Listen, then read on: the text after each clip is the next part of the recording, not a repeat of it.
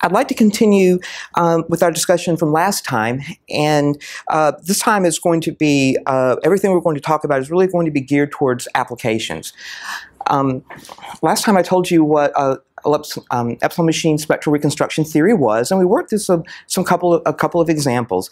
And now I want to show you how we can use that formalism. We'll have to adapt it a little bit to talk about structure and materials. And in particular, what I guess the main theme I want to get across today, and I'll just go ahead and state it out loud so that we don't miss it, is that there's a new way to think about structures and materials, that we're going to develop and use a formalism. We're going to show how to find these things from real specimens, from real little pieces of dirt, how we can describe both ordered and disordered crystals within the same formalism. This is really an incredibly fundamental problem. Bragg, the father and son team of Bragg, who won the Nobel Prize in 1915, they started their work, I believe, in 1912. They were trying to ask the question and trying to understand, where are the atoms? If you have a bit of rock, one of the most fundamental things you can ask is, what is it made of? And how are the things related to each other spatially inside this little piece of rock? And you can imagine that when you think about condensed matter systems, that the arrangement of the atoms within and I use the term crystal here loosely, not necessarily meaning something that's periodic as a strict, in the strict crystallographic sense, but something that could be disordered. But if you think about a crystal, I lost my train of thought. You want to know where the atoms are going to be, and you can imagine this has an incredible influence on material properties. Material properties are clearly going to depend on how the atoms are arranged. They're going to affect things like band structure. They're going to affect thermal conductivity. Whatever kind of material properties that you'd like to think about, structure is going to be an important consideration. And so this is really, when you start a crystallography class, this is the first thing you do. This is really the ground floor. But crystallography historically has not had a good way to talk about disorder. They've had a really great way to talk about order. And they've used,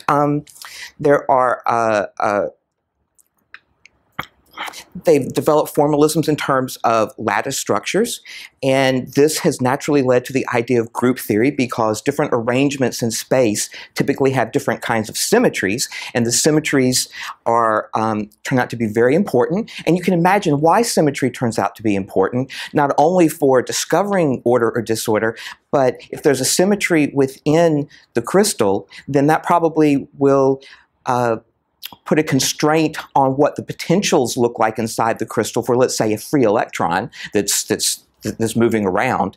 And if there are symmetries in the potential, then there almost certainly have to be symmetries in the solutions for the wave functions. So they can contribute, considerably to the function they can constrict considerably the space of solutions that you can find for the particles that are moving around. So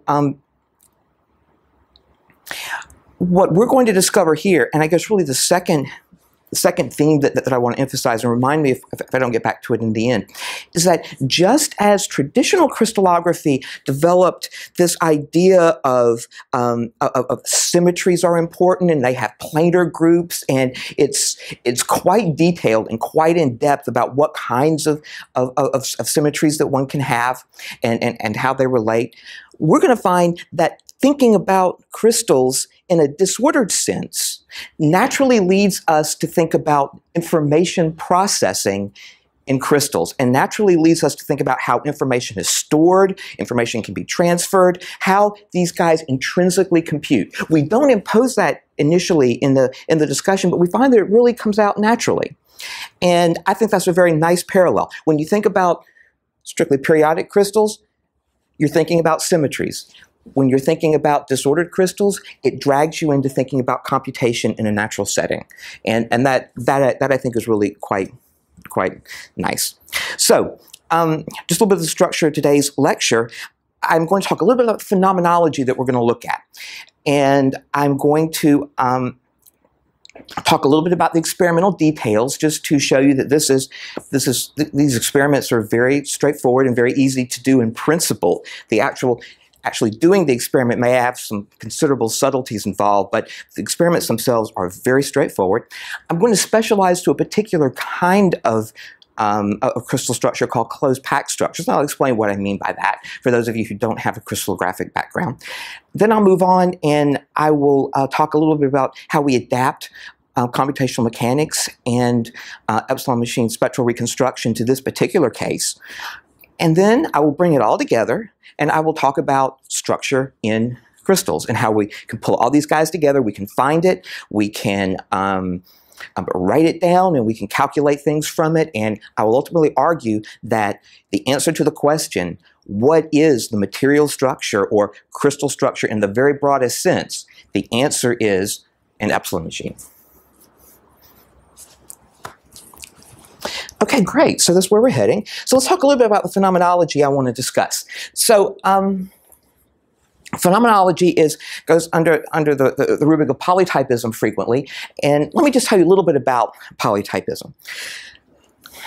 There are materials, and there are a lot of materials out there, such that there are, in 2 dimensions, there's not very strong, but there's stronger binding, let's say in 2 dimensions, such that you create sheets. And micas, you can think of it as, I was a kid, I used to find these things in the mountain, and you could just leaf them apart into flat little things. And you do the same thing with graphene. That has been something that has been recently shown. Scotch tape will work for you, high tech there.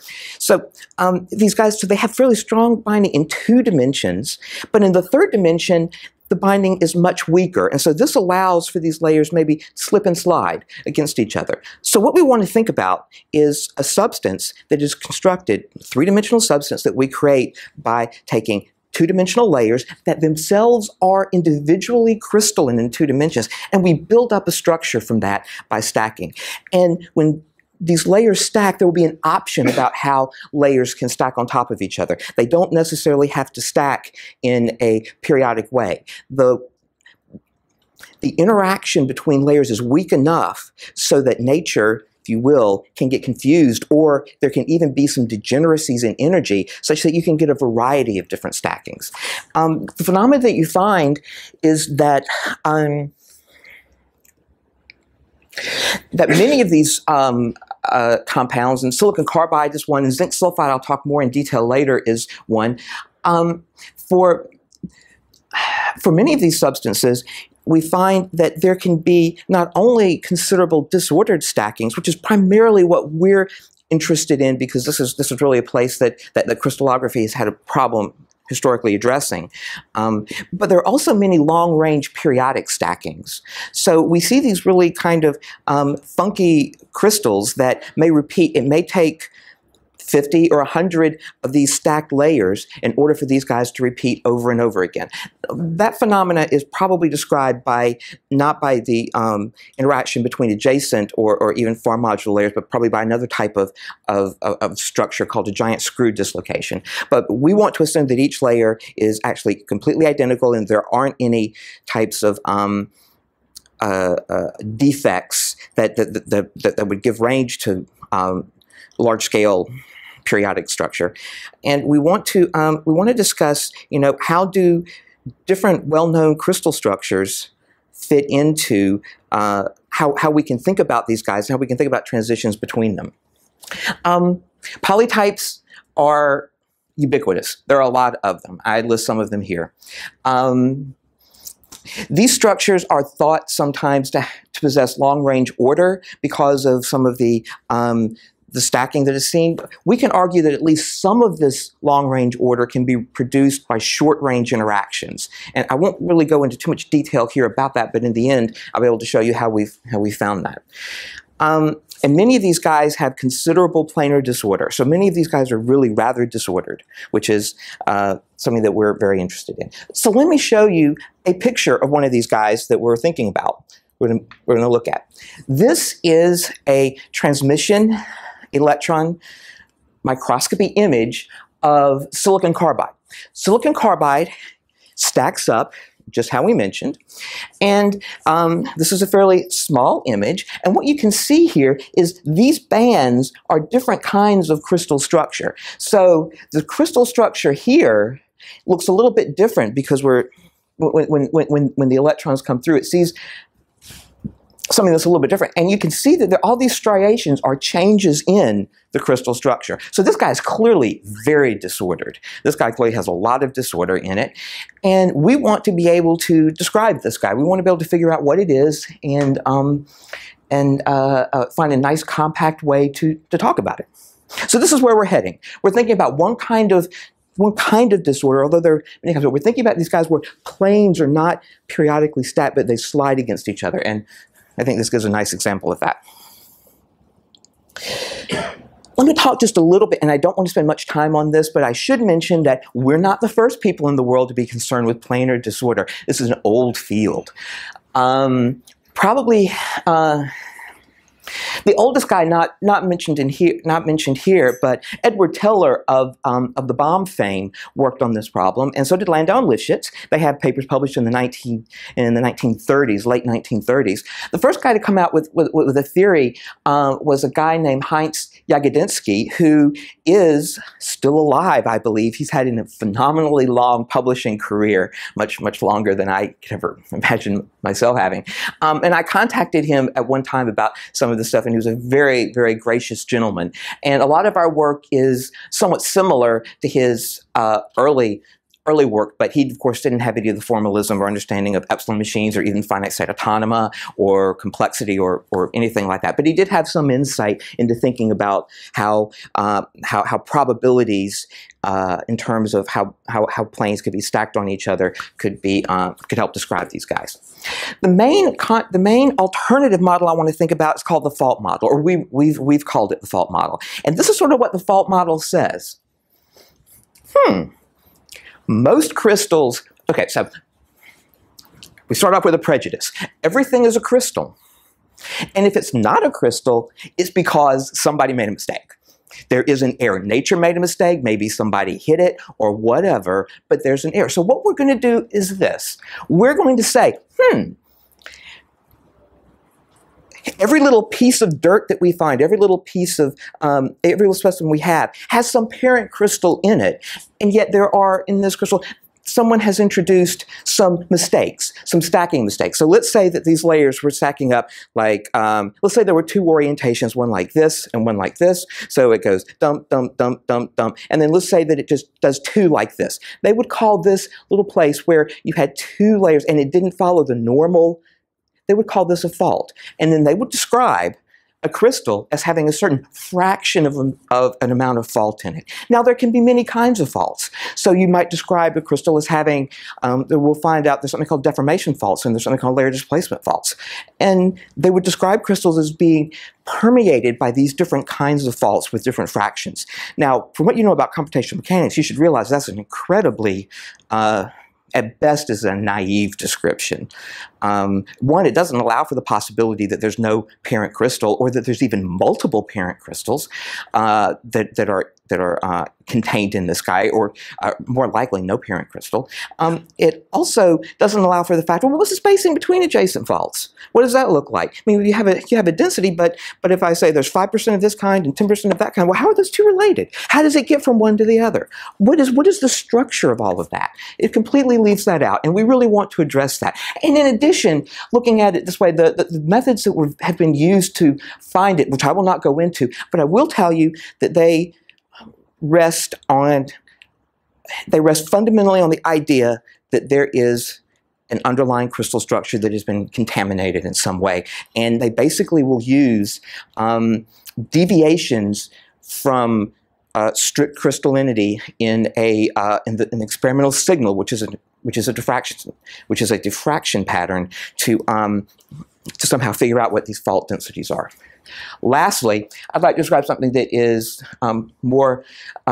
has been used more recently. This has not been particularly applied to our problem, but it is something that people do a lot of. And it's called reverse Monte Carlo modeling. And basically, what you do is you build a box. So computationally, in a computer, you build a box and you toss in a bunch of stuff. And you have some type of experimental signal that you get from your real sample, and you want to somehow move the atoms and the things so that they're in an arrangement where that gives you the same experimental signal that you see out there in the lab. Okay, that's a good start. That's really nice because you're not assuming any type of underlying crystal structure or anything. Problems are, it can give you unrealistic structures, things that you really can't see. But the other thing is, another thing that's really kind of troubling is that you put 5,000 atoms in a box, you rearrange them so that you find something, then your answer is these atoms in this box are in these points. Well, that's not a very satisfying answer. It's a very long answer. It's very, and to get better results, you make bigger boxes, and with bigger boxes, you get more possible arrangements. The arrangements aren't unique. You can run it again and find a different arrangement. Many of them will give rise to the same signal. There's no compact description, and there's no real way from that description alone to just look at it and say, well, kind of what's really going on? Well, how can we understand this? I mean, it's certainly a description, but it's not a very satisfying description. Our methodology removes all of these problems. So let's talk a little bit about close-packed structures and what they look like and how crystals are built from them. For those of you who have a background in condensed matter or have taken a little bit of a course, then this will be a little bit of review, but I want to get some of the terminology down. So, close-packed structures. What we want to think of is we want to think of a bunch of spheres, oranges in a crate, if you will. And we want to try to pack these oranges as tightly as possible. Well, one way to do that is for each orange on a flat surface, is to have it surrounded by 6 other oranges. And then we continue this pattern out indefinitely. And this is called a hexagonal net. It's a 2-dimensional hexagonal net. And we can completely cover a plane by doing this. And you can't get any tighter packing than this. Now, we want to add another layer to build up a 3-dimensional structure. So what are we going to do? We're going to put another layer of oranges, but we want, in order to get them to pack as tightly as possible, we don't want to put oranges right on top of each other. We want to put oranges in these little holes, or these little pockets. And if you sit and just think about this for a second, you realize there are 2 ways that you can do this. I can put an orange here, here, and here, and that would be another way that I could build up a plane that way. Or, alternatively, I could put an orange here, I did here, here, and here, or I could put it here, here, and here. So if I just stack these guys up, it turns out that there are 2 alternative ways that I can put the next layer on top of the first layer. As it turns out, and you have to go through, you really need to look at a 3-dimensional model and stare at it a little while to convince you that this is true. But if you think about an atom here as being one of the oranges is an atom, and you ask yourself, what do all my nearest neighbors look like, and what do all of my next nearest neighbors look like? The answer is that for close-packed structures, it doesn't matter the stacking. If I stack, no matter how I stack it, they'll still have the same arrangement for an atom to say, what does my immediate neighborhood look like? What are my nearest neighbors, and what are my next nearest neighbors? It doesn't matter how you stack it. They still have the same, they still look the same to the orange. So let's talk just a little bit about how we're going to do this stacking, and I want to talk about a couple of common stacking structures that we will rely on heavily. One is called hexagonal close-packed structures, and the hexagonal comes from the fact that when we do the stacking in this fashion, we'll end up with a crystal that will have an overall hexagonal symmetry. But let's not get hung up on that. Let's just see how we build one. Again, here are our oranges, and just to help visualize the planes a little bit, we've drawn these red and these blue lines connecting. You're to imagine that this is just to help you realize and connect the surface of atoms that are in one plane as opposed to the other. And you'll see this is how it gets stacked up. This is one way to stack it up. And if I look in this side, I can see it from the side. I can see that if I go here, here, and then if I make layers that are separated by a distance of 2, if I make those identical, and I just continue building this up, I get the hexagonal close-packed structure. Okay.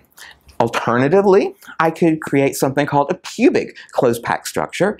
And this is also called a face-centered cubic because if you twist it and turn it in a certain way, it has a symmetry of, that is been described by, you can describe by a square unit cell with atoms at each corner and additionally atoms placed on each face. So it's also called face-centered cubic, but we don't need to get hung up on the terminology. For our purposes, what we need to know is that this guy is going to utilize all three possible positions that we can place adjacent layers. So it turns out to be three, and you can see that at the very bottom we have the red, and then we put the green in a place that was in some of those holes so that it was different from the red. And then finally, we put this blue layer so that it's different from the previous two. So when we stack this guy up, the rule that we're going to have is we start off with a layer. Let's say we start off with these three layers in this configuration, and when we put the next layer up, we always make sure that it is different from the previous two. So we want to think this guy somehow knows that it has to be different from the previous two layers that it saw. And we always know that those two layers under it, since they are adjacent layers, they don't have the same stacking orientation. They'll have two different stacking orientations, and so there will be a third one that will be uniquely different from the previous two. If we stack this up, we end up with something called the cubic closed packed structure. Fairly straightforward. Cool. Simple stuff, but you know, it's important we get this grounding here. It turns out that this picture of just simply single atoms sitting there and stacking, that not a lot of interesting materials, or some of the materials that we want to think about, aren't quite that simple. But instead of having a single atom here, there's going to be some structure to these little units. And so we want to consider a very simple kind of structure that turns out to be rather common and appears, and I want to show you what that is. And I want to show you an alternative way of describing this stacking structure. Well, I'll show you an alternative way to describe. Nikki, did you have a question? Okay, you look like you might. So we're going to talk more in depth about the structure of zinc sulfide, but this title really, this doesn't necessarily have to be zinc sulfide. There are a number of materials that stack this way, and silicon carbide is certainly one. So our basic unit layer now, the orange that we looked at, when we look down on it, we're going to have to think that there's really two atoms, and in this case it is a zinc and a sulfur atom, and they're separated by a distance. They come up, each atom of each kind is tetrahedrally bonded to four atoms of the opposite kind, and it stacks up to make a lattice this way. And if you go, it's not completely obvious when you look at it. You have to think about it, at least I do. Yeah, you know, these three-dimensional things are a little bit, gotta think a little bit. But these stack exactly according to the same rules that I described earlier with just the oranges. No different, except that instead of having a single atom, I now just have two stacked on each other. Now, we can label each of the layers as being either an A layer, a B layer, or a C layer, and however we choose to label, it's completely arbitrary. There are three orientations, and traditionally they've been called A, B, and C. But we can do something that's nice. We can take advantage of the fact that no two adjacent layers are allowed to have the same orientation. So when we stack one layer on top of the next one, we can think that the layer has been either rotated or slid in one direction or another relative to the layer below it. And we can call all rotations that go, we can call all sequence that go A to B, B to C, C to A. We can now label that by a 1, and we can now label the A to C to B to A by a 0. So we have two alphabets running around. They're alternative descriptions. This is actually going to turn out to be helpful. You might think that, well, this is getting very unpleasant, but it's actually going to be very nice for us a little bit later on. Not very nice, but it's actually going to be a little bit helpful. But I can alternatively describe the stacking of an entire macrocrystal, you know, a million layers. I can give you either the ABC sequence, or I can give you the 0-1 sequence. They are identical up to an overall rotation of the crystal. So you lose essentially one or so bit of information when you go from the ABC to the 0-1, but they are but other than that overall rotation where you lose that bit, they are essentially invertible. It's a little more than a bit, but we can think of these guys then in terms of zeros and ones, and that turns out to be an alternative way to think about it that is very nice. So I've told you about two crystal structures. hexagonal close pack and what I call 3C cubic close pack. I want to show you some other possible stacking sequences that are seen in nature. Yes, Nikki? The whole amount of information lost when you translate between languages, is that a property of how many A, B, and C? No. Okay, so if you had a larger language, you could still do the same thing. Well, if you had you would have to come up with a particular scheme. If you wanted to have this kind of mapping between one alphabet and another, you'd really need to know, I really want to look at the specifics of that alphabet. But what I mean by that is that just sort of specifically what I mean in this case, is that for every 0-1 sequence I give you 1,000,000 0-1 sequences, then this is really representing 3 physical stackings. It's representing a stacking that I start with an A and build it up according to the 0-1s, or a B, or a C. And so the amount of information I need to specify that, you can think of as the amount of information that's lost. So it would be, log base 2 of 3, I guess. Something like that, roughly. Don't quote me. Yes? I'm not entirely seeing you mapping, you go from 4, I'm just looking at your example that you have. Yes. Okay, well, let me just write it out on the board. So the example I have is A, B, C, A. So going from an A to a B, I write that as a 1. Going from a B to an A, I write that as a 0. A to B is a 1. B to C is a 1, and C to A is a 1. And if I tell you that I start with an A layer, and then I give you this sequence, you can rebuild that. Right. Precisely.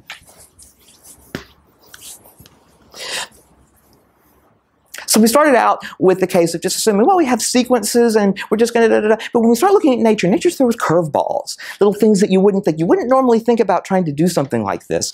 So nature has a way of changing things on you. So here's some common stacking structures. I've told you about 2. One is the hexagonal closed packed, and one is the what we call the 3C. And let me show you a couple more. And I hope you can see this. So here, the 3C is the same as the FCC, and you can see that I have just the stacking ABC, ABC, ABC, ABC, or in terms of the other notation, the 0-1 notation, which is commonly referred to as the Hague notation. Typically the Hague notation, they call it plus and minus, but we always just use 1 and 0 because it's much easier to write. So this particular sequence would just be described as a series of 1s. Or I can write this 1, and then the little asterisk on top means repeat whatever's in the parentheses as many times as you want. The 2H, you can see that this guy is just going to be, so the 3C, so there are 2 3C possible structures. One is ABC, ABC. The other is ACB, ACB, and you can see that that would be just a series of zeros. The 2H structure, one way to look at it is AB, AB, AB, which would be just repeating 1, 0, 1, 0, 1, 0.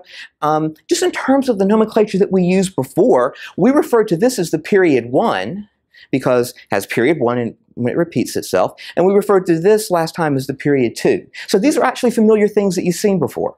These are things that you should be able to recognize. Now we also have alternative stackings. One is called the 4H, and typically the number in front tells you the repeat distance in the physical number of layers. So this should have a repeat period of 4. And if we just write out a sample sequence, this corresponds to a 1, 1, 0, 0. So 1, 1, 0, 0, 1, 1, 0, 0, nice and periodic. It turns out that a very important stacking sequence for a lot of the materials that are technologically interesting is called the 6H. And this is just simply 1, 1, 1, 0, 0, 0, 1, 1, 1, 0, 0, 0. It turns out that for silicon carbide especially, the 3C, the 2H, and the 6H are important. Just to give you a few more, you can look at these guys. And this one's 1, 1, 0, 0, 1, 0.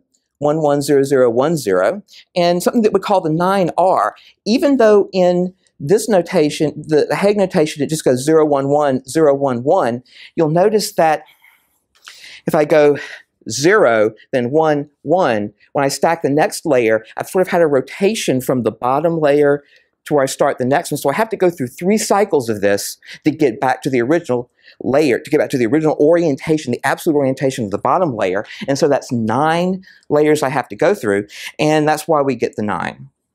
So this notation actually turns out to be much more compact and, I would argue, more useful. Let's look at some of this actually in crystals.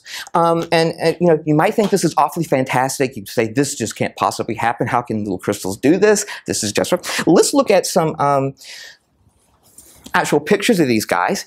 So this I got from a 2011 paper.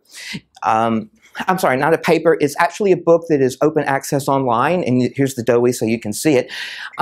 Let's look at what this guy is. And I apologize, it's a little bit hard to see. This is high-resolution transmission electron microscopy. And what we're actually looking at is we're looking at the side along the layers that are stacking up. Here, we see that this region, and it's maybe easiest to see here, we have basically 2 kinds of layers, the bright and then the dark that's hard to see. This is period 2. This is 2H structure. This is a 2H crystal. This is a little piece of 2H. Underneath it, it's hard to see here, but underneath it, it also looks to be the same. So we have a little piece of crystal here that's 2H. But separating this guy, all of a sudden, it looks like, it's hard to tell exactly what this is, but it looks like that instead of doing the alternating layers, when it gets to here, it breaks that pattern, then it does something here. But what's interesting to look at is that we go to this little piece right here, and we see that all of a sudden that the layers are no longer alternating back and forth, but it looks like they're just going over to the side. This little piece of crystal looks like it is stacked in what we would think of as 3C, going ABC, ABC, ABC, or 1, 1, 1, 1, 1. So this shows a crystal that has 2H, 2H interspersed with something that looks like 3C and something that looks like a fault. We want to be able to describe this. We want to be able to look not at just a little piece of crystal, but at something that's millions of layers long and be able to describe what this looks like in the statistical sense. Here you see sort of the same thing. Again, 2H and then 3C. To show you something that's even more exotic looking. I apologize, this is not as good of a picture. This is also high resolution transmission electron microscopy from the Journal of Alloys and Compounds, but this is 1999, so it's a little old, and so the picture's not quite as good. But they've given us this nice stuff on the side so that we can see kind of what's going on. This guy right here, and let's not worry about exactly what the ABCs are, but you can sit and work that out in 0-1 notation. But the idea here is that it goes through something that's 2H, it looks like 2H crystal, and again, there's this little region in here where somehow that regular stacking gets broken, and then if we go up here, it continues 2H. So this would maybe be a region that you might want to call faulting. I would think of it as faulting. It's something where it's no longer, I mean, it's no longer looks like there is a regular stacking pattern for this little guy here. You can see even longer period polytypes change. And in this one, we have just a direct change from the 8H, and the 8 means that this guy has a symmetry, a repeat distance of 8. And let me just tell you what the 8H is. It wasn't on the previous slide. 8H is 1, 1, 1, 1, 4 ones, then 0, 0, 0, 0, 4 zeros. And then you can see that here. It goes 1, 2, 3, 4, 4 ones. Well, it breaks right there. It goes 1, 2, 3, 4 ones, then 1, 2, 3, 4 zeros, and it goes back and forth. It has a little break here and does some funny stuff. And then it starts stacking here in the 4H. This is all one crystal, people. This is all one crystal. Over here, we have something that looks like 4H, where that was the 1100 that's stacking up. Then it changes to what we might think of, this apparently is about 17 layers, so is that long enough to be considered a periodic stacking structure? I don't know, you decide. But so this looks like 3C, and then it goes to 8H. So these guys, they're really out there, and they can have pretty exotic stacking structures, things that aren't that easily described. And the same little crystal can have different stacking structures in it. I should note that this is actually this crystal is zinc selenide that has been doped with magnesium, and the doping, the X here, is about somewhere between 0.17 and 0.21. So it's got just a little bit of extra magnesium in it. And when you do that, it tends to induce this behavior. You get this guy that turns out to be polytypic. And that's another way that you find polytypes, is by doping, because that can change the interlayer, the energy between these layers, and it can cause layers to become nearly degenerate, and stacking arrangements to become nearly degenerate as they're ordered. Questions? Let me, I want to talk, okay, great. So we know about structure, close packed. We know how that stacks up. We're all good with that. I'd like to talk now just a little bit about how we actually do these experiments. And the idea that I want to get across here is these are tabletop experiments. This is, we're basically using very standard diffraction experiments that were developed 100 years ago. The basic technique was developed 100 years ago for looking at these guys. They're relatively inexpensive experiments to do. They are non-destructive. When you have a crystal and you do a diffraction experiment, that you end up not destroying the crystal. And they can be done, I mean, we could easily do it in this room. We could do it on one of these tabletops. In principle, these kinds of experiments that we're going to use to find structure are going to look like this. If you remember your introductory physics class, we just imagine we have an incident wave, and these will be X-rays. They come in and then they bounce off. They don't really bounce off. This is a bad picture in one sense, because it sort of makes it look like they bounce off the atoms. They're really bouncing off the electrons. But what's important is the periodic nature of the electrons as you go from one to the other. So they hit one layer and they reflect, and then another layer they reflect. And it turns out that these guys can interfere with each other, and this is just very standard wave interference, which you can see everywhere. So I mean, this is in principle, this is very straightforward to do. You usually measure experimentally the angle theta, or more commonly, they list it as 2 theta. The one way to do this kind of experiment is using something called a four-circle diffractometer. And here's just a little schematic. I have a little GIF on the next page for you to look at. And but the idea is that you put a crystal in here, and then you shine an X-ray beam, and that you just look at this reflected intensity, and you measure the intensity of the reflected radiation.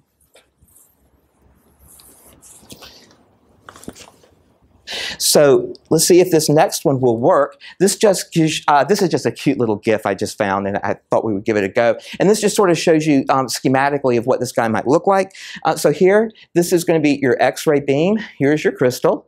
And these are going to be the angles that you can control. And it just shows you what those guys look like. So you can turn the crystal around. That's one of those angles. Then you can turn this arm and orient the crystal. Then you can do the omega, I believe is next. And then finally, so you can turn it again. We've already seen that rotation. But we're going to have to look at it. So it's going back to the original. And then we can turn this angle 2 theta. And this is in principle the angle that you turn in the experiment. And then this guy is your detector, so that this actually measures the diffracted intensity. In principle, very simple experiment.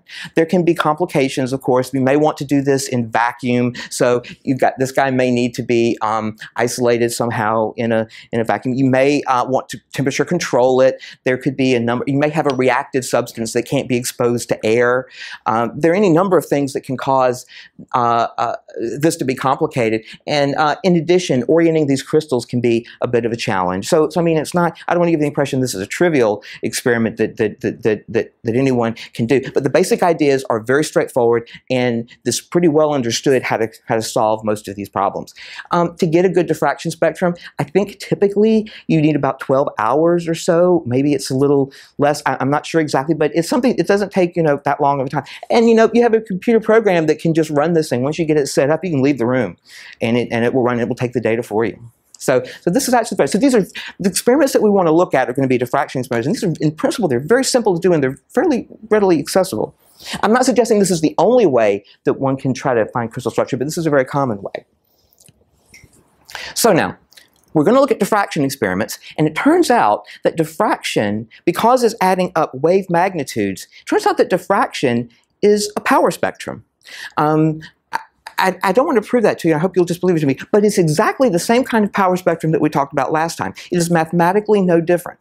Except now, there are going to be some subtleties. Remember that translating the language going from 0, 1 to 0, 1? Well, what that means is that instead of having an alphabet, and we're going to want to think of each layer in the crystal being either A, B, or C as coming from an alphabet and thinking of those as a symbol sequence in space.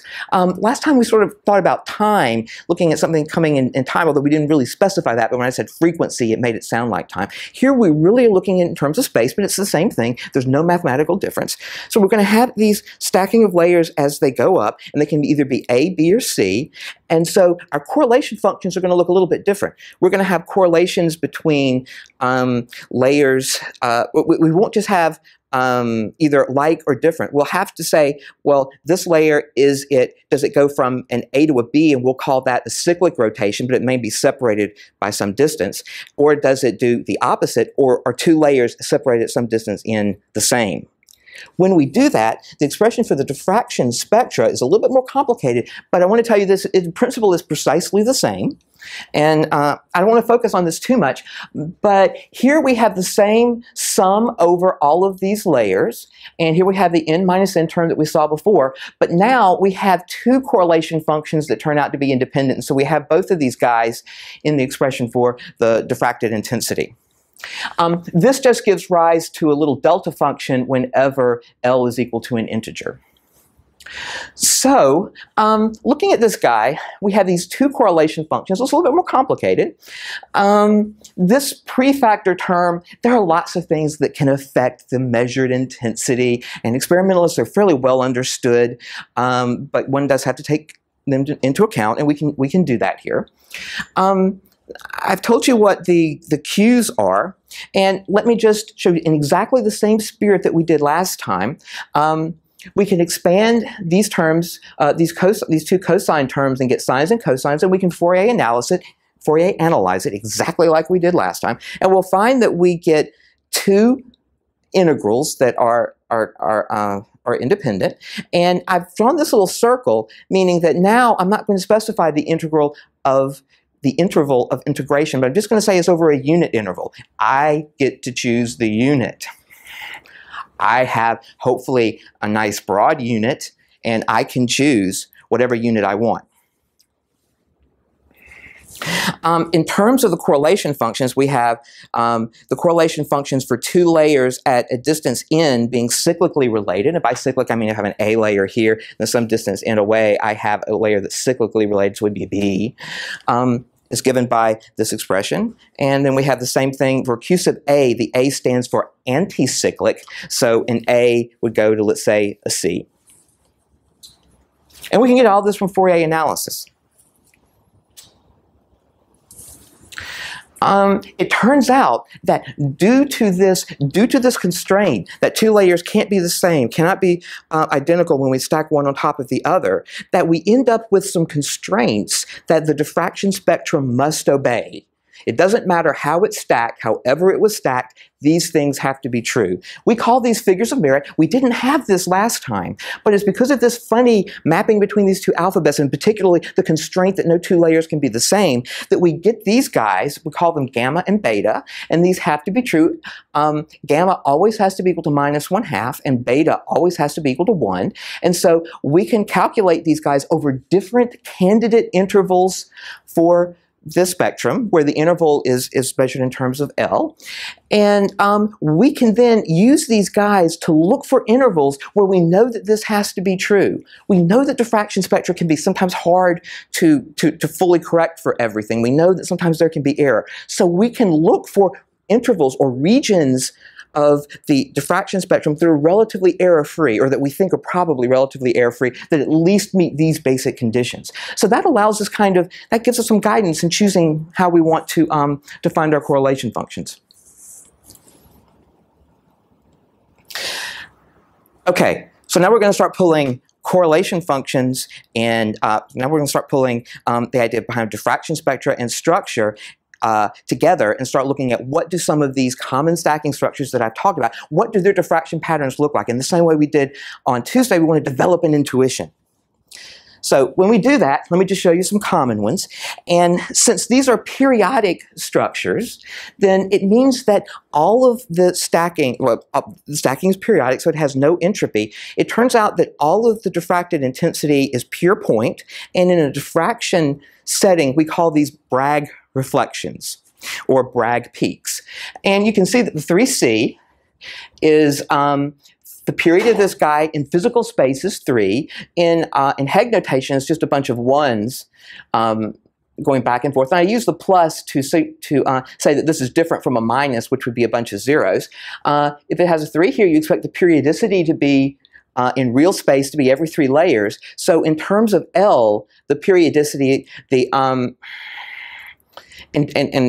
terms of the inverse variable L that we measure, L just indexes the angle of the diffracted radiation. We get something that's at 1/3, and we get a very sharp spike at 1/3. In order to, I calculated all of these guys numerically, and I used 10,000 layers, just like I did last time, to calculate them. 2H, so this is our hexagonal close pack, one of the ones that we discussed earlier. It has a 0, 1. Repeated over and over again, so you would expect that since this is period 2, and that's period 2 in real space, that we should see a lot of action at L = 1/2 and L = 1, and we do. 4H, you would expect then that in reciprocal space, we call this L space reciprocal space, here that you would see things at 1/4, 1/2, and 3/4, just integer amounts of 1/4. So we get something that looks like this. And then 6H, which turns out to be fairly important, turns out looking like this. For 6H, interestingly enough, there is no diffracted intensity at L = 1 or L = 0. It turns out that that Bragg reflection gets canceled out when you go through the math. So you actually don't see that, but you get these 5 spikes instead. And again, 6 is the physical repeat distance, so integer values, 1/6 times the integer value is where you expect to see the diffracted intensity. So this is what crystallographers use to find crystal structure. They look for these guys right here, and then they know what kind of crystals correspond to these kinds of peaks, and then they can then pick out the kind of crystal that you have. Now, in real experiments that people look at, frequently they're looking at things that are much more complicated than this. But in principle, it's exactly the same. Let's start talking about emissary and what emissary is going to look like. We talked about how to get the correlation functions from diffraction spectra, and just as we did on Tuesday, we're going to have to solve a set of equations to find sequence probabilities. And so what we want to do now is we want to look for, now that we have the correlation functions, these correlation functions are between the absolute layers in the ABC sequence, we want to actually use the Hegg notation and think of the sequences and find probabilities of sequences that are in terms of the Hegg notation, so that we have 0s and 1s as describing little bits of crystal, as I showed you, as we argued that we could do. But the physical stacking is still A, B, and C. And when we write, so that's going to make our spectral equations a little different. And in fact, this is what they look like. You don't need to sit and stare at the whole thing and try to understand it. It's just the same thing, but just to show you, it's just the same thing. These are R = 3, and we find that we really need R = 3 to, at least R = 3, to discuss and understand some of the experimental diffraction spectra that I'll show you.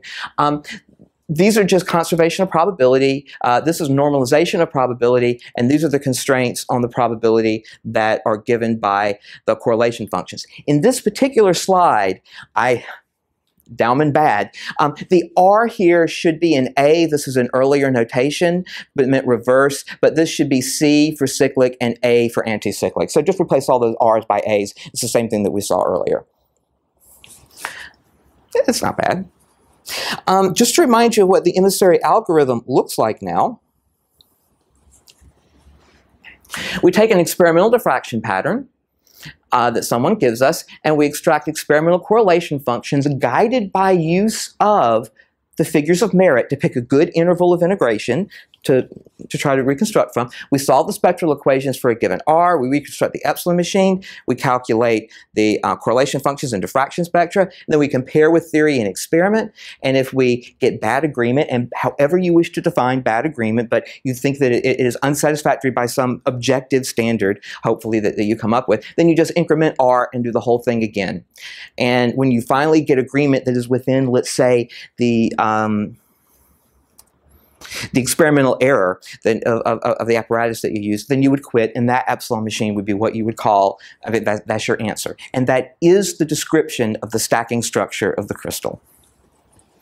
So this is an R equals 3 epsilon machine. Let's just look briefly at what the causal state structure of an R equals 3 epsilon machine looks like. And everything we do will really be based on this. For the R equal 3, it has a total of 8 causal states, 16 transitions between these causal states. Each causal state is labeled by the last 3 symbols seen, and we've written this in base 10 notation for, let's say, probability to be in causal state S6, where the 6, you should translate that to binary and get 110. So 110 would be the last 3 symbol seen. And this is the most general kind of structure at R equal 3 that we can find. So we want to recreate this creature using correlation functions that we got from diffraction spectra. Let's now start to bring, so we have stacking structure over here that we know about and we can find. We know what it looks like in terms of diffraction spectra. Now let's start pulling that together and asking ourselves, what does the epsilon machine look like for known diffraction patterns, for things that we have seen? But before we do that, the first thing that we need to do is we need to think about how these guys are going to look on an epsilon machine, and we want to think a little bit differently than you traditionally think. Usually you think about what causal state am I in, you know, and that will tell me my future. Here we want to think of crystal structure in the very strict periodic sense. The crystal structure is just a repetition of some series of zeros and ones, and that repetition means it's going to be some kind of cycle.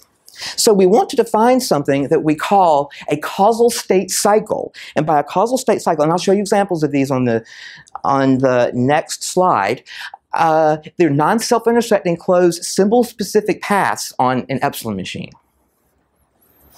Mouthful. What it means is that I start from one causal state, and I keep going around. I keep going around a little family of causal states, just back and just keep going around and around, and that will create my crystal structure. Let's look at what the 3C structure looks like on an R equals 3 epsilon machine. So here it is. Let me remind you, this is what the diffraction spectrum looks like. This is what the crystal structure is in terms of the Hegg notation, and this is what it looks like on an R equals 3 epsilon machine. The first thing you can notice is we don't really need R equal 3 to describe it, but it turns out useful because we're going to consider disordered cases where we really will need these other causal states. So this is a causal state cycle that just is period 1, and it just goes around and around and around. And if P7 here is 1, then this causal state cycle, or this epsilon machine, is just going to spend all its time doing this. If I wanted to get zeros, I would do the same over here, except that this P sub 0 would be 0, so that I get the probability of returning the state to be 1. And that would be an example of 2 causal state cycles on an epsilon machine.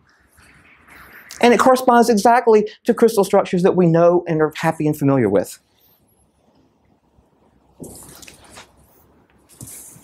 This thing gives me the picture of the next slide, and it freaks me out sometimes. So sorry, I look back and I really kind of. So let's look at hexagonal close pack. Again, here's the diffraction spectrum. So we know what that looks like. Hexagonal close packed is just the period 2, 1, 0, 1, 0, 1, 0 in the Hegg notation. On an epsilon machine, it lives here. It lives between S2 and S5. It just goes back and forth. So this is period 2.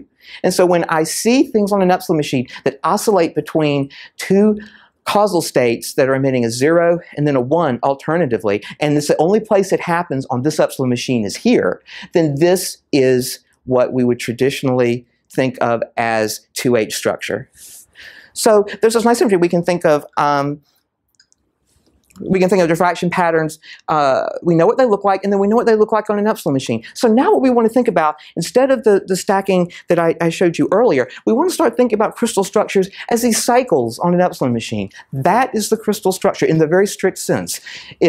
If these guys, for instance, if P2 were 1 and P5 were 0, such that it was restricted to go between these two. Let's look at a couple more, and then I'll show you what happens if you have no stacking, if you have no crystal structure at all, such that you have a complete random stacking.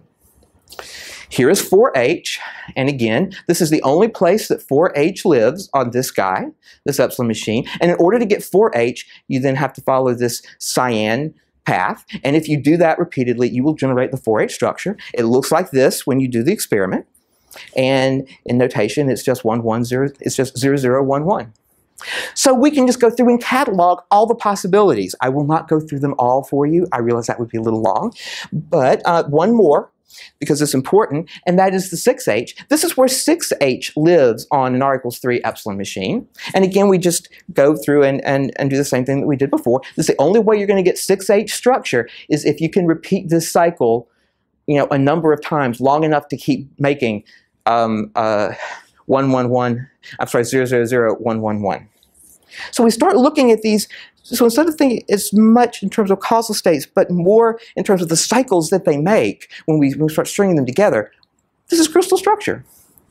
What if we had absolutely no, to help build intuition, I just want to look, what if we had absolutely no pattern there at all, that we had just a completely random stacking of crystals, of these layers? Well, if we did that, we called that just the random process on Tuesday, and when we saw on Tuesday, we got just a completely flat, do you recall, just a completely flat spectrum? It was just, had no structure at all.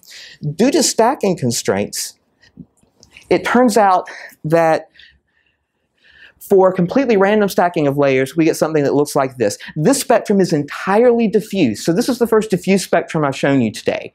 So it is completely diffuse. It has no Bragg peak anywhere, has not at the integers, nowhere. And it looks like this. So this is good to keep sort of in the back of our mind, that if we see something that's starting to look a lot like this, and we're seeing something that is probably pretty disordered, because this is as disordered as you can get.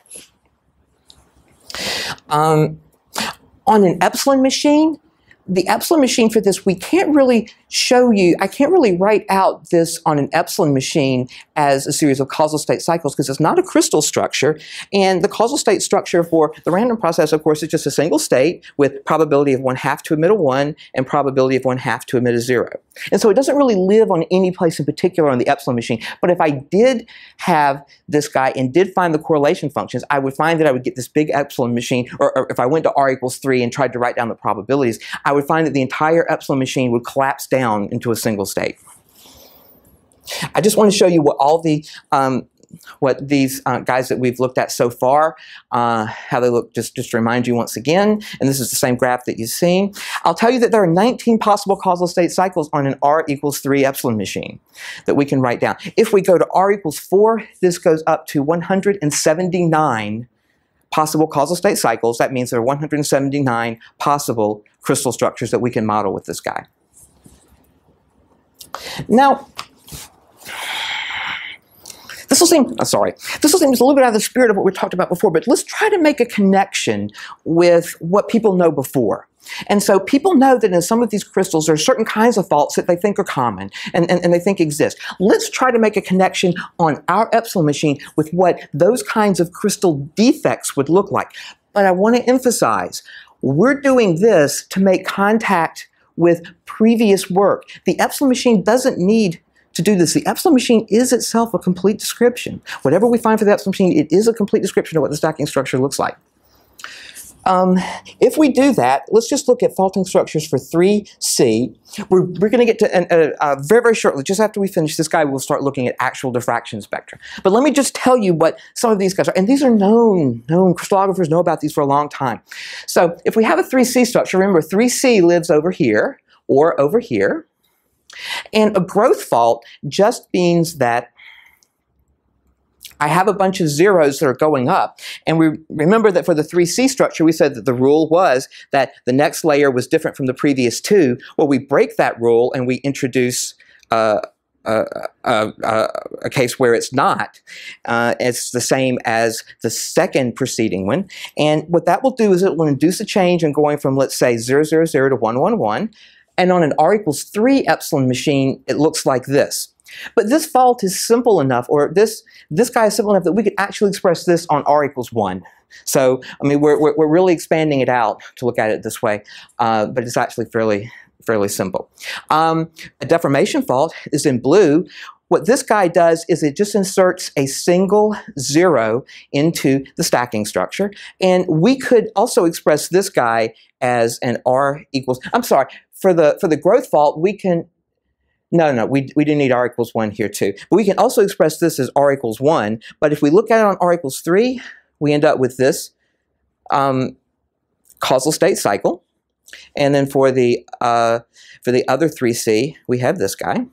And then there's finally something called a layer displacement fault. And without just going through all the details of what these guys look like, I'm just telling you what they are, how they're expressed in terms of the Hegg notation. If you have a series of 1s, it turns out that we flip 3 spins in a row. That's difficult to do, but it's not quite as ugly as you might think, because what it corresponds to is ABC, ABC, ABC, and then going, instead of going A, B, C, instead of going A, B, C, A, it goes A, C, B, A, and then it goes back to the regular stacking. So it takes 2 layers and just shifts them relative to each other. So it's not quite as ugly as it looks. But this is what the structure would look like. And since we go back to, we start off at, let's say, 3C plus, and we end up at 3C plus, this guy just makes a circuit all the way around. And in fact, this can also be expressed on a much smaller epsilon machine than this. So this is really expanded out, and we don't need to expand it this much typically. But when we see multiple fault structures, it turns out that we really do need the full architecture at R equals 3. 2H have exactly the same kind of series of faults. A growth fault is just an insertion of a single spin, let's say a 0, and this is where the 2H structure lives. And if we insert a single 0, that would be inserting a 1. If we insert a single 0, instead of going back and forth, it gets to 2, we see a 0 and then a 1,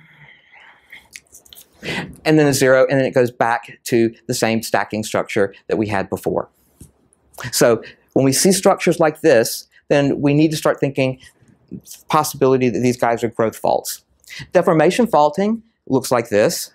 You can work it out for yourselves. I won't go through the details, but this is what these guys look like. And then finally, layer displacement fault on a 2H crystal. Now, I've only drawn one possible way it could fault. I've shown it so that it breaks the crystal structure. The 2H is here. It breaks it here and goes up and follows around. But I could just as well have shown that it breaks here and goes around and does, it breaks here and goes around and does this. So there are really 2 of them, and I've only shown you one. But this guy has a pair. We're only doing this so that we can make contact with what people already know. The epsilon machine is a perfectly fine description, and we could end up with epsilon machines that we can't really dissolve or resolve into these particular kinds of little cycles. The epsilon machine will still be a fine description, but the fault model will break down, and trying to describe things in terms of faults will be a nonsensical exercise if you have sufficiently disordered crystal. And so this scheme that I've shown you will break down, but it's not because of the epsilon machine. It's not because of our description. It's because of the way that it's been looked at previously. Let's do an example.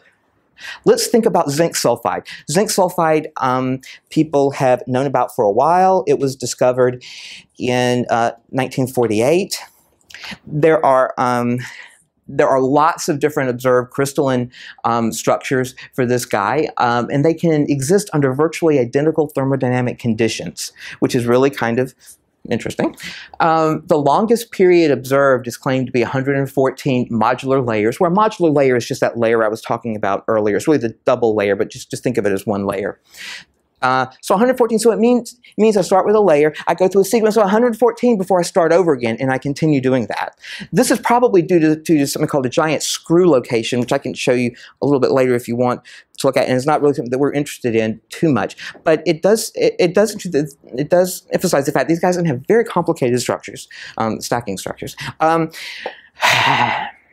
We see these in both mineral and synthetic zinc sulfide. There are only thought to be two stable structures for zinc sulfide. One is the hexagonal close packed and the other is the face-centered cubic. And finally, the stable structure depends upon what what we think is a stable structure depends on what temperature it's at, and this temperature is believed to be around 1,000 degrees centigrade, such that above this temperature that you have the FCC as the stable structure, and below, I'm sorry, above this temperature, no, that's right, above this temperature you have the hexagonal close pack as the stable structure, and below it you have the 3C or the FCC as the stable structure. So what one can do is the following, and I'll show you an example where it happens. One can take one of these crystals and you can grow it in the lab or something, and you can grow it at a temperature that is above 1,000 degrees centigrade. Or you can just find any crystal that you want. Now, these are layers. These layers are hard to move around. I mean, because even though they have degenerate energies, and there's these guys, they can slide over each other relatively easy. You're still moving an entire layer in a crystal, so it doesn't happen just nilly-willy. But if you heat them up enough such that what their structure is no longer the stable structure, and there's another structure that would be lower in the free energy, that would be lower, then these guys will try to slide to transform to that. So what we'll end up seeing is that we'll have structures where there will be parts of the original structure may be here. There will be parts that are disordered, connecting it to things that look like a structure is trying to transform into. And the whole thing can end up being fairly, it sounds very disordered, but the disorder has a great deal of structure in it. It's not just something that is, that happens without any kind of causal state architecture. We find that the causal state architecture is quite, it's more complicated than you might imagine.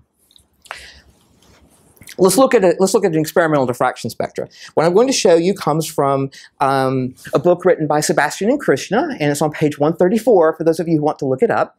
And I'm going to show you the experimental diffraction spectra, and this guy has been corrected for all the experimental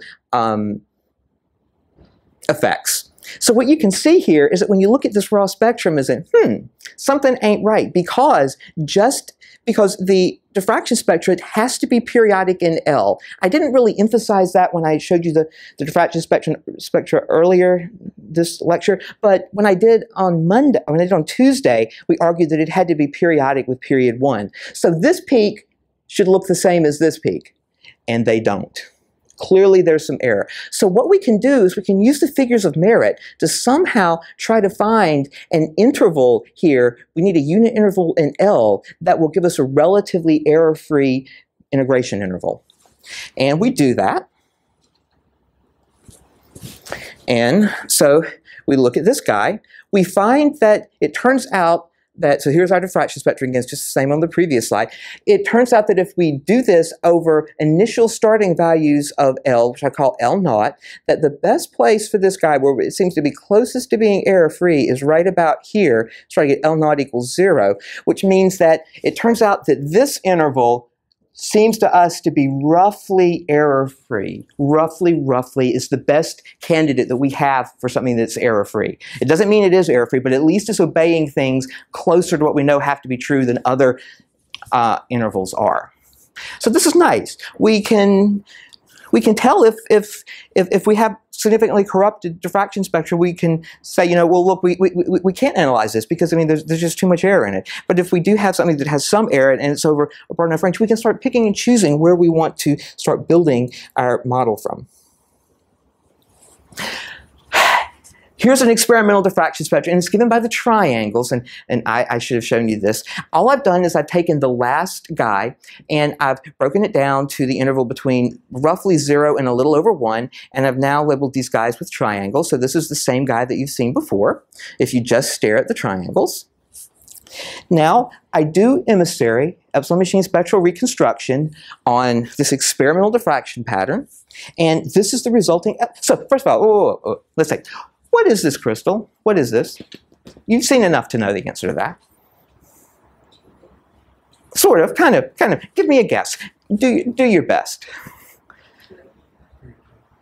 Sorry? we see this strong peak here that looks like that's at 1/2, and we see the smaller one here at L equal 1. And if we didn't have any of this other kind of stuff here, and these were just strictly very sharp Bragg peaks, you would say, oh, I've seen that before. That is 2H. That is the period 2 hexagonal. So this looks like naively what you would think in the back of your mind is like, this looks like a 2H crystal that has some kind of stacking, some where there are regions of the crystal that break the regular stacking sequence of 2H that are somehow disordered, that are somehow broadening these diffraction peaks. And when we do Epsilon machine reconstruction, this is what we get. So, how do we interpret this guy? We want to now start thinking about what it is. This is the answer, by the way. Let me just start right here and say, this is the answer. We calculate things using this. When we say what the stacking structure is for this guy, this is the answer.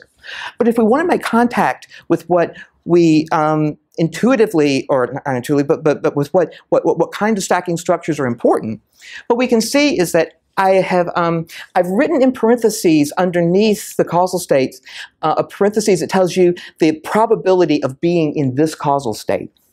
So what we have here is this little piece right here, which we think of as 2H crystal if it were perfectly going back and forth.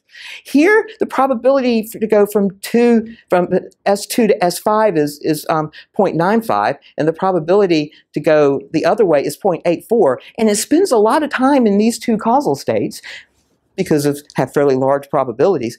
Then this really does look like there's a lot of structure in there that we would associate with 2H structure. And so that's confirming our intuition. It looks like something that we know before, but we have all these other causal states. Let's look now at this guy over here.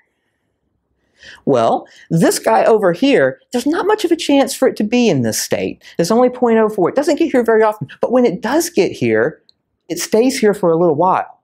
It probably cranks around. So this guy's going to crank out a bunch of zeros in a row. Likely, it could do that. This looks like maybe little pieces of 3C crystal. Not many of them, but they're little pieces of 3C crystal that are interspersed.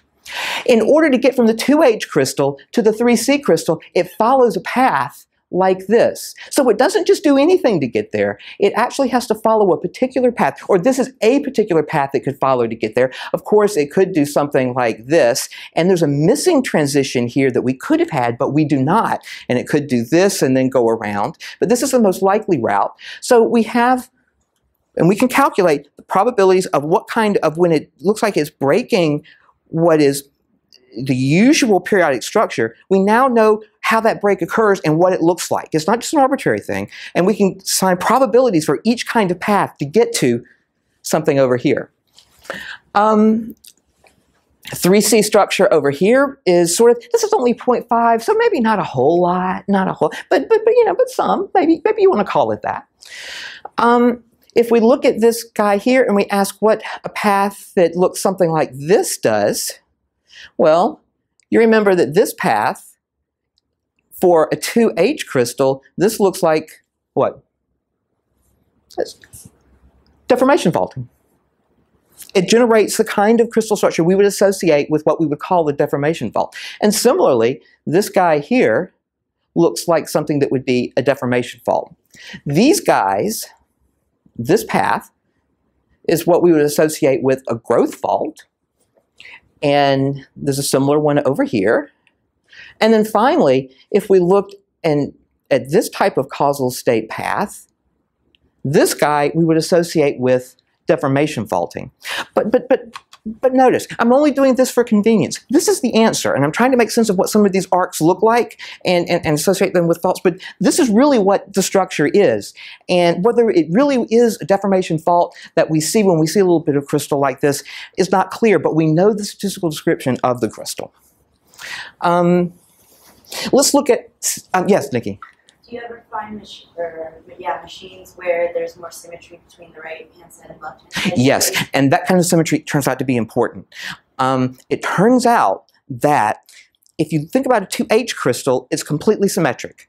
you have this, this is sort of, if you think of a symmetry line that goes right through here, then you have sort of a left and a right half. And 2H is symmetric. So when we look at this faulting, what we're finding is that the faulting isn't always symmetric, and you might normally think that it is, because you might think, well, if I heat it, this actually turns out to be an as-grown crystal, but if I annealed a crystal, you might think that, well, the probability of a layer switching, one way to the left or to the right, I mean, it should be the same, so I should end up with something that's symmetric. So the fact that we're seeing something that's asymmetric, it could be somewhat due to experimental error in the spectrum, or it could point to some type of physics that's going on, and we really don't know. Well, it also seems like the asymmetry in the machine allows you to have one region of it that, like, just going back to the old, like, when you go back to try to make connections with the old fault theory, it allows you to have one type of fault over there, and it allows you to have a different type of fault over there, because if the probabilities were the same, you wouldn't have a kind of place on the machine to experience either one. In fact, that's a great observation. Previous descriptions of the fault model, what people would use and describe this, we'll talk about in just a second, do not make a distinction between whether, if they want to call it, do not make a distinction between whether a slide occurs at this causal state initiating an extra 0, or whether a slide occurs at this causal state initiating an extra 1. Our formalism can pick that up effortlessly. We didn't do anything to make it happen. It just did. And so if there is this type of asymmetry in the spectrum where you might think that there should be some symmetry, we can find it. And in fact, let's go back just a tiny bit. That was forward. And look at this. Let's look at another example.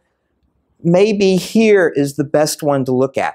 Maybe here is the best one to look at. You'll notice that these are little bumps right here, and you'll notice that this isn't really quite symmetric as it is on this side. It's a little bit different. And in fact, these peaks are not really terribly symmetric. But just looking here, you see that there's a little asymmetry here. It's not much, but it does exist. And it's this kind of asymmetry that's being reflected in the Epsilon machine.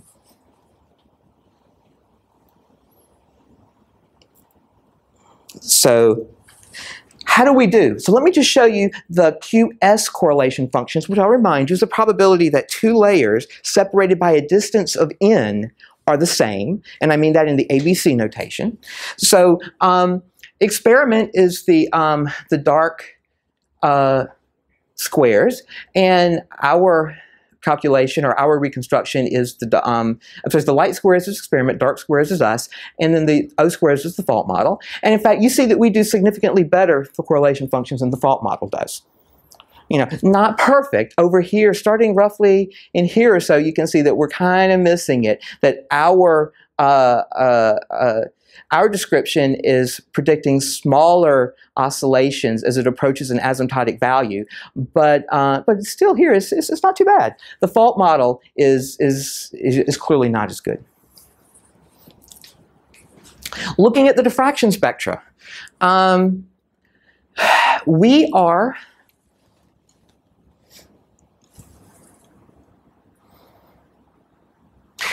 the solid line. So the experiment again is here. I should have had the key here.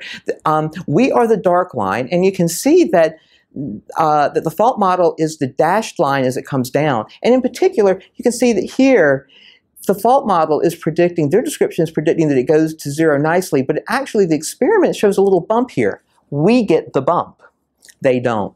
Over here, this kind of is a little bit of a broader shoulder, and again, the fault model is kind of missing that, and we really kind of catch that also. So we're really picking up additional structures that have been missing in a previous description. We don't do as well over here. It turns out this peak we don't quite get as well. But we get a fair amount of the structure, as far as looking at the diffraction pattern, right? This is the Epsilon machine. I just wanted to have that up there to show you again. And then finally, I want to make contact with the previous description. The experimentalists who measured this said what we have is a 2H crystal that has a faulting probability of 5%, or 0.5, which means there's a 0.5 chance at each layer that you'll somehow break the stacking rule of 2H. Well, when we try to break this guy down, we really can't do it in a completely consistent way, but we can make it seem kind of sensible. And if we look at the probabilities of some of these arcs, like this would be a growth fault, and this would be a growth fault, etc., we can sort of, little hand waving here, not saying it's strict, we can sort of say, well, if we assign those probabilities to arcs and then look at how we could distribute them among the faults, we find that the 2H structure is only maybe 83%, and we find that deformation faulting is about 17% of the epsilon machine. And it turns out that if you write down the fault model for 0.05 chance of faulting, it turns out to be about a 17% density, so we agree with the fault model on what the deformation faulting looks like. But we also find growth faults, and we also find 3C structure, and we also find layer displacement faults on this guy. And these have been missed in the previous analysis. Now, we would really like to have much better diffraction spectra, but even if some of this is coming from some error in the diffraction spectra, it shows the power that we can actually find stuff like this, and we can associate it with kinds of stacking stuff that we know about. I'm almost out of time, so let me just go quickly. I have another spectrum that I've analyzed, and the triangles again are experiment.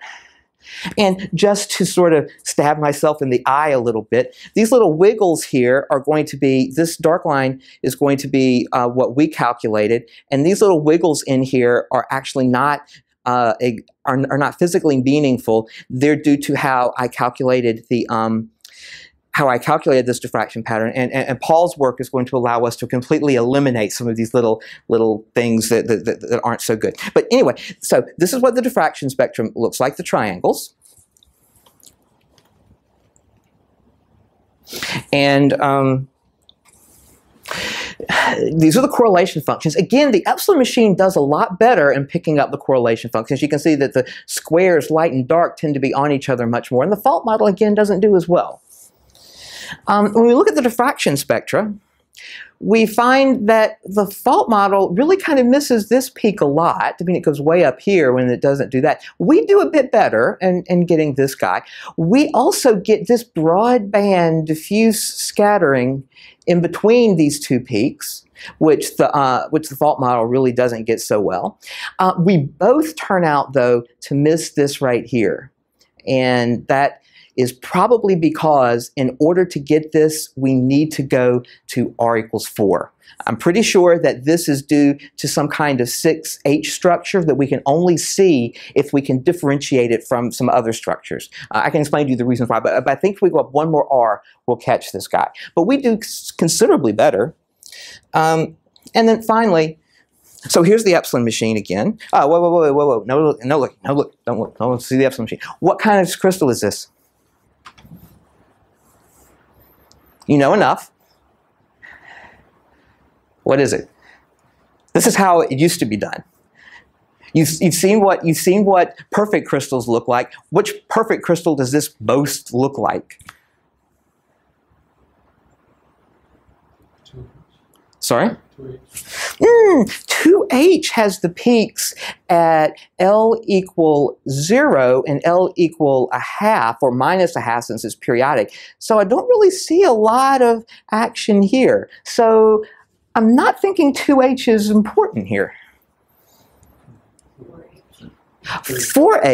4H would be something at 1/4, which would be here, and 1/2, which I'm not seeing much of here, and -0.75, let's say here. So I'm not thinking 4H is important here either. Intuitively, just looking at it. I mean, this is all sort of back of the hand, intuitively. Sorry? Aha. So we see something right here. This is about at 1/3, and this is about -1/3. So we really want to think about period 3. What has period 3? Sorry? Say it loud because I'm deaf. 3C? 3C, exactly. And we see both of these peaks. So naively, when you look at this guy, you would say, well, this looks like it is a crystal that half of it maybe is, this corresponds to the 0. So maybe half of this crystal is there's a lot of zeros giving me the 3C minus, and this would be 3C plus. So it looks like I have that, and I have a lot of disorder between that are somehow connecting them. In fact, this crystal began life as a 2H crystal. It was tortured in an oven at 600 degrees centigrade for a while, and it did its very level best to try to transform to the stable configuration, which was 3C, but it didn't make it because of the fact that it's hard to move a modular layer, and one part of the crystal starts to try to go one way and another part goes another way, and so the regions of 3C don't match up. So that's the history of this guy. And if we look at the epsilon machine, does it conform to what we think? Okay, well, spends a lot of time in S0. This is 3C. This is what we think of when we think of 3C structure. Spends a lot of time over here in S7. We think of this as 3C structure. So that part looks right.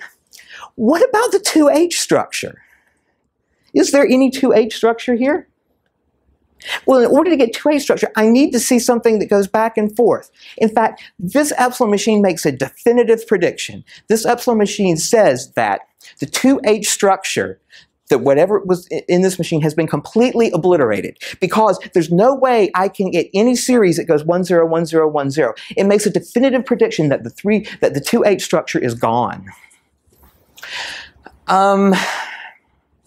It looks like this is it looks like that this guy right here, this just follows the path and usually goes over here, and then this stays here, and then it'll rattle.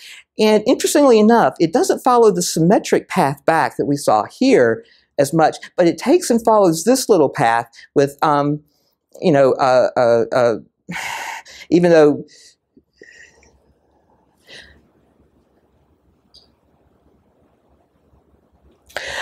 this is a typo, because this has to be a 1. Bad student, bad.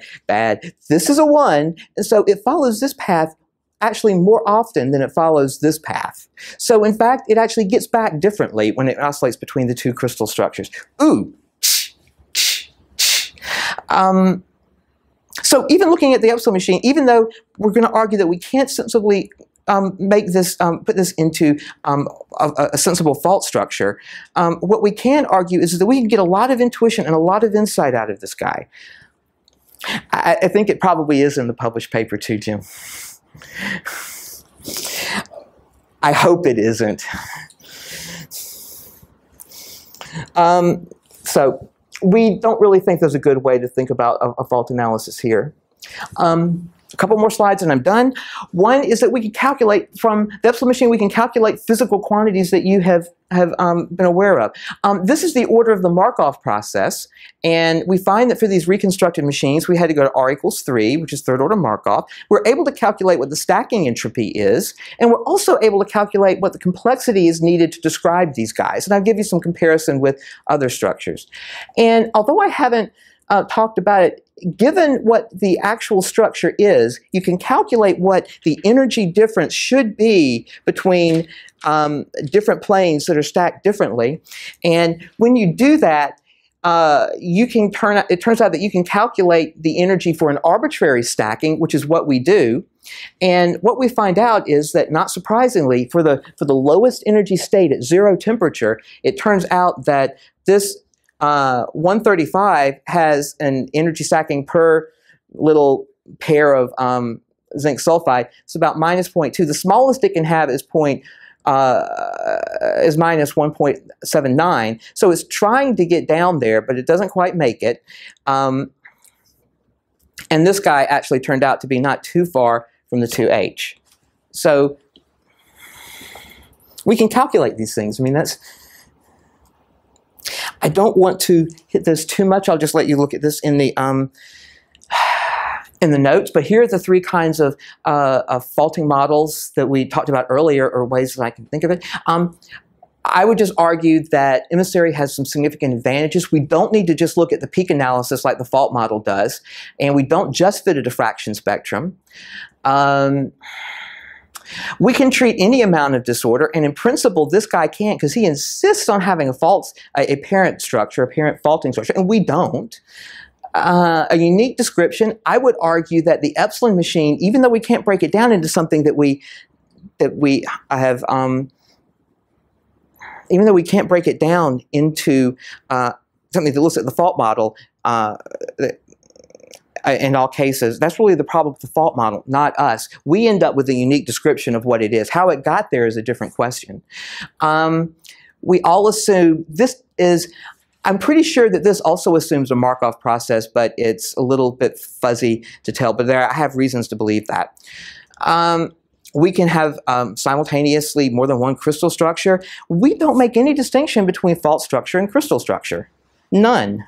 Absolutely none. There is no distinction between them. That is really kind of cool. We now have a big umbrella that treats disordered structures and ordered structures all the same. All the same. This is very nice. We use all the information in the diffraction pattern because we integrated over an entire interval in L, whereas previous descriptions did not, and we can calculate physical properties.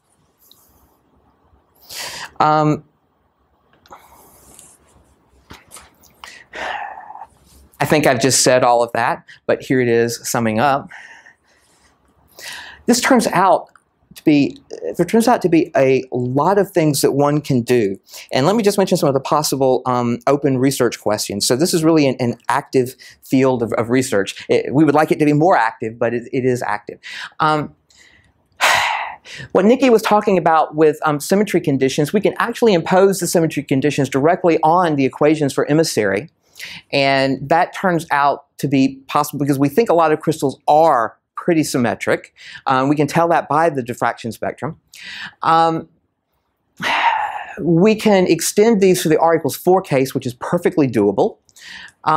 We can also use reverse Monte Carlo to find disordered crystals, to find sequences which would give the appropriate diffraction spectra, and then do a machine reconstruction on that sequence. That's also something that one could look at.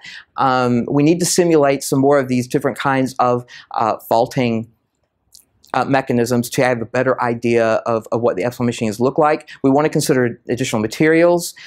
We want to consider the implications of disorder on condensed matter systems on material properties, such as Anderson localization, which disorder tends to localize some electrons around the disorder. And this can lead to some interesting physical effects that could be actually relatively important, and people are thinking about. And then there are other possibilities. The final one I'll mention at the bottom is that notice everything we did today was one-dimensional. We really, really would like to look and think about this in a two-dimensional setting. And so there's some definite theoretical lifting here that needs to be done, but this would be really nice. So if anyone is interested. And finally, if you want to read more about this, these are some references.